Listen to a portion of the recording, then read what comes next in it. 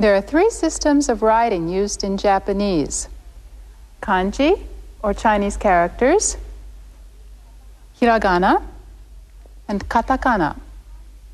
Of these three, kanji convey a meaning, while the two systems of kana, hiragana and katakana, represent sounds. Katakana is limited to certain special uses, such as the writing of words which have come into Japanese from foreign languages. Let's take the case of ike ga arimasu. Ike ga arimasu. That has 7 syllables, and we can write it in 7 hiragana letters, like this. The rules for writing kana are perfectly regular and correspond exactly to pronunciation, so if you learn how to write kana, you'll be able to write down Japanese with no trouble. Here is a chart showing you all the kana letters.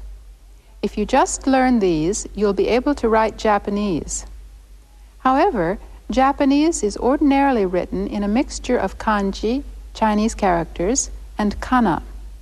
In writing ike ga arimasu, ike would normally be written in a Chinese character. Japanese can be written both horizontally and vertically. Let's take a look at a newspaper. Here, this headline is printed horizontally, but the text is printed vertically.